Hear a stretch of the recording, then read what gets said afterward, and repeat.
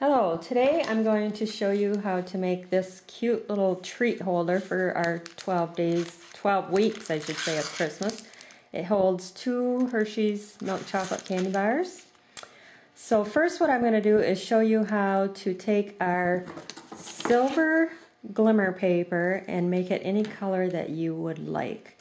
So what you're going to do is, there's a couple different ways you can do it. One way is punch the shape that you want or cut the size that you want. I'm using the ornament punch, so I punched that. Then take one of our sponge daubers and the ink pad color of your choice, and you're just going to dab that ink over the top of the glimmer paper. Now this is less messy way. I prefer this way myself, but the only problem is you're going to get glitter on your ink pad. So if you're fussy about your ink pads, you're not going to want to do it this way. If you don't like that way, then what you're going to do is you're going to put your re-inker. This is the same color, garden green. I just put it in an empty little container. I'm going to punch another ornament. Then you're going to take our aqua painter that has water in it, and you're going to pick up some of that ink, and you're going to squeeze a little bit of water with that and put that over the glimmer paper. The only thing with this technique, doing it this way, is it is wet, so you either need to set it aside to dry or you need to heat set it. Believe it or not, when it dries, it's not going to be dark like that. It will be just like this. They dry up the same. This was done with the sponge. The one on my project was done with the aqua painter and the re-inker. Totally the same. Either way works. So you can color any of the, using any of our inks or re-inkers. You can color the shimmer paint. I'll just show you a few other ones. This one here is always artichoke. It's kind of hard to see. This one here is Night of Navy. This one is Melon Mambo. And this one here is Rich Razzleberry.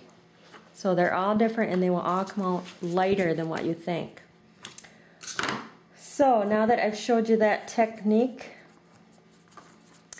I'm going to go ahead and show you how to make the treat holder. You're going to start with a piece of cardstock of your choice that is cut 3.5 by 12. And I did that with our Early Espresso here. And then you're going to bring in our snazzy new Simply Score. And you're going to want to set your pegs at 1/2 inch and then at 3 inches.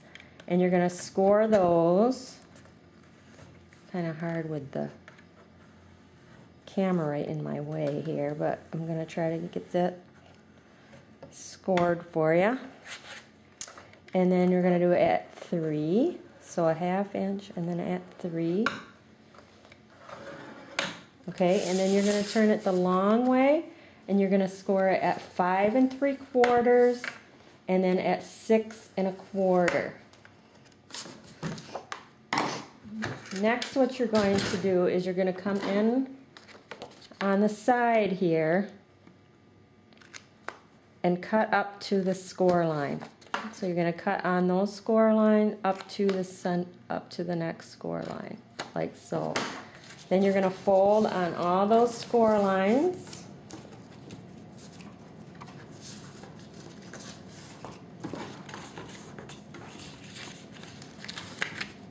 Where did my book go?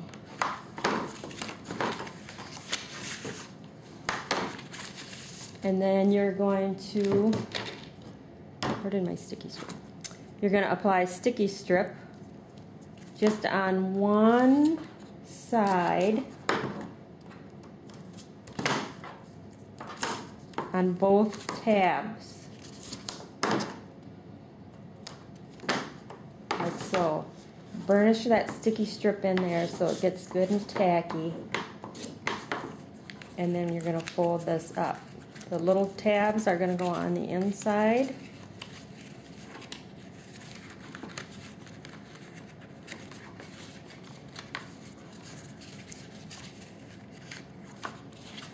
Come on. And then you're going to fold the sides up like this. What I did was took the red line off on one side, fold it up, and then come around here and fold it up on that side.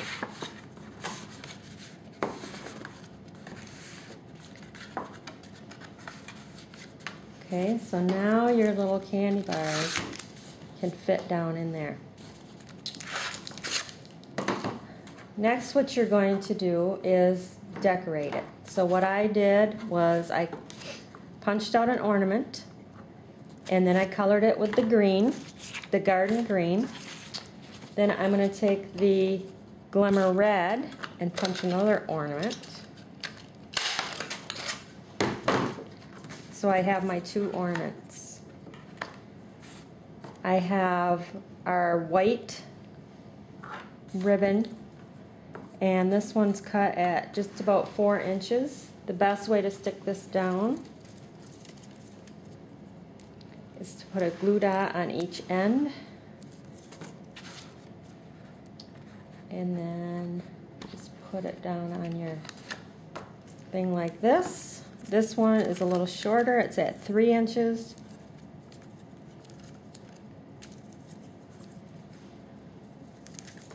And it's going to come up a little higher. Oh, that glue dot didn't stick. Sticks to my finger. This one didn't stick either.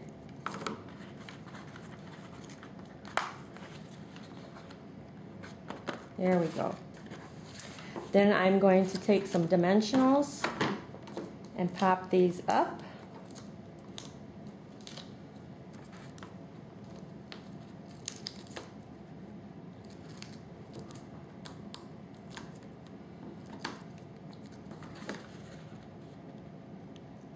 Like this.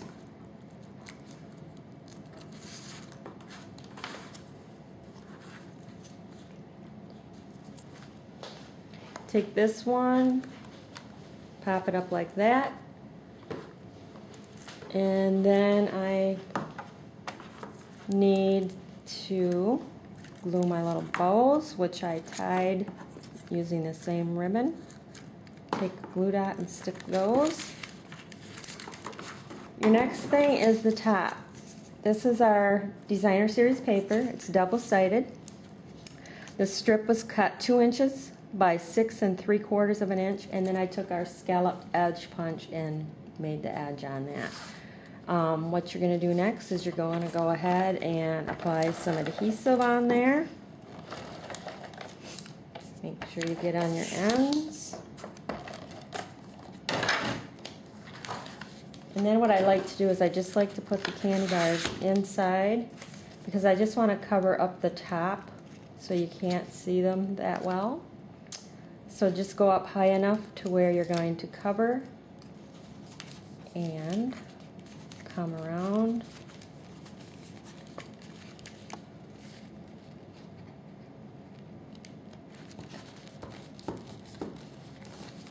Like so. So when you're applying your adhesive, make sure that you come down here and here so that it doesn't get sticky in here and your candy bars will get stuck to the top. The last thing to finish it off was I just took a piece of red grosgrain ribbon and just tying this around in a bow like so. Where's my ribbon scissors? I have scissors that are strictly for ribbon. I marked on it ribbon only, and I tie a piece of ribbon to it so that when you're in my class, if you see this, it's for ribbon only because paper will dull your scissors very quickly. And then I took this little stamp from A Christmas Greeting with Something for Eating. It's from the Tags Tell Christmas stamp set. I'm going to ink it with our garden green, and we're going to stamp that. And then we're going to punch that out using the square scallop punch. Put a couple dimensionals on the back.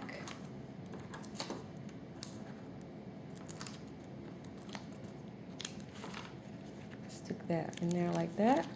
And there you go. Little treat favor for Christmas. Give it as a gift. Put a gift card holder in there with the candy bars if you like, and you got a sweet little gift. Thanks for stopping by.